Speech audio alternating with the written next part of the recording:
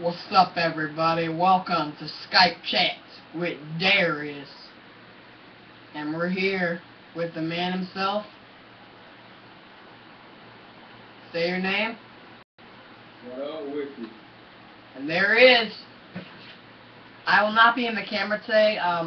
Fortunately, there's some problems occurring. So Darius, who's your favorite WWE superstar? John Cena and Roman Reigns. Me too. Me too, yeah. So, we're going to talk about last night on SmackDown. What do you think?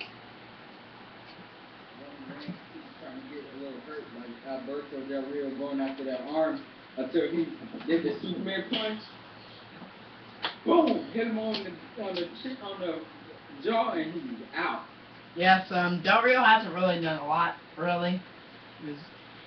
Kids, all the little babies watching out there, this is grown man business. Don't try this at home. Do not try this at home. Very dangerous stunts. And Del Rio's actually one of the most unpopular right now. He used to be very good when he was champion, but not anymore. What do you think about the rivalry between John Cena and Brock Lesnar starting to stir up? Darius. What you said? What do you think about the rivalry between John Cena and Brock Lesnar starting to stir up? It's the WWE. They get on each other. They get on each other's bad side each and every night. Yes. What do you think about Antonio Cesaro leaving Paul Heyman? Do you think he had a strategy? Yeah. He had a strategy to join. He had a strategy to join Triple H and Seth Rollins as his go-to guy. The authority. He wants Cesaro to be his go-to guy, but Seth Rollins said, "I'm his go-to guy." Yeah. Well, the reason why he wanted to switch them because he wanted a championship. I think that's probably why. He's probably trying to start a championship pursuit for like the Intercontinental title or maybe the World Heavyweight title or something like that. Also, what did you think of Battleground's main event? Kane, Orton, Cena, and Reigns. Roman Reigns had won that match. He hadn't won until Randy Orton slipped his little snake, and he ran that ring and hit him. I personally thought that Roman Reigns was going to win from the start. So you thought? So he won So he won the match. He basically was going to win the match, but he didn't. And who won the match? John Cena. So he won a world championship battle. No, he didn't. He lost. John Cena won Money in the Bank, but Roman Reigns couldn't win it. So Roman Reigns had the match won, so Randy Orton came in the ring. Seth Rollins is Mr. Money in the Bank. He's going to cash it in against Brock Lesnar and John Cena's match. I know it. And who's going to be there to stop him? Dean Ambrose. And Roman Reigns. Yep. They could stop the match, and the Shield could evolve back. But it might not happen. And what do you think about the rivalry between The Miz and Dolph Ziggler? It's just backstage full BS. It's not build up. It has nothing to do with the championship.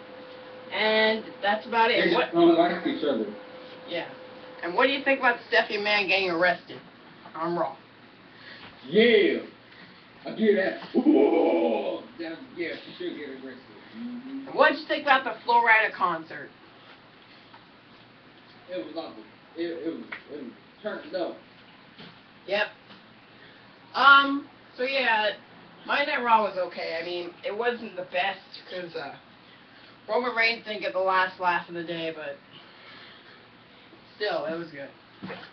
Brock Lesnar shouldn't have came back. He should have came back at SummerSlam and not on Raw. It was a bad build-up. So yeah. And we all knew what his plan C was anyway.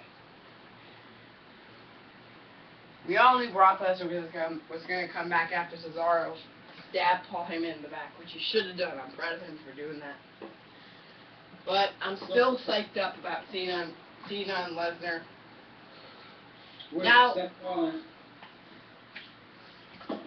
Seth Rollins might cash in, but he might not. Seth Rollins is definitely going to cash in for the WWE Champion World Heavyweight Championship. And if he wins, I I can't wait till he wins because I want to see Roman Reigns try getting out. He's going to do it soon when Brock Lesnar or John Cena are hurt and they can't get up. That's when he's going to cash it in. And I would much rather see him take the belt from Lesnar than Cena. Yeah, if he takes the belt from Lesnar, Lesnar's going to hunt him down like a dog. Yeah, and that would be good for the Authority also, because they might have something to do. Because if Cena, there's no point in Cena winning on SummerSlam if he's going to cash in. Yeah, that's what people do. He's going to cash in when both of them are weak and they can't get up. Yeah, there's no point in Cena winning if he's going to cash it in. Because that match is going to be like 2 hours long. Yeah, it's gonna be a while. But yeah, the main attraction is definitely Seth Rollins trying to cash in. I mean, if Daniel Bryan even comes back the next Monday Night Raw, it would still not be a good build-up for John Cena or Brock Lesnar. So, and the last story is about Bray Wyatt and Chris Jericho. What are your thoughts? Well, Bray Wyatt and the Wyatt family had walked in on Chris Jericho in his interview, and Bray Wyatt had banged his head against the locker and knocked him out. Yeah, we are still trying to see what's going to happen with Jericho, and he was not on SmackDown, which is not a good sign. Which Roman Reigns had beat Alberto Del Rio last night. Yes. That's my homie Roman Reigns. And what do you think about Swagger and Rusev? Swagger's going to be the gut wrench style fight. I think it's just a rivalry thing, and we're starting to see the good side of Swagger also.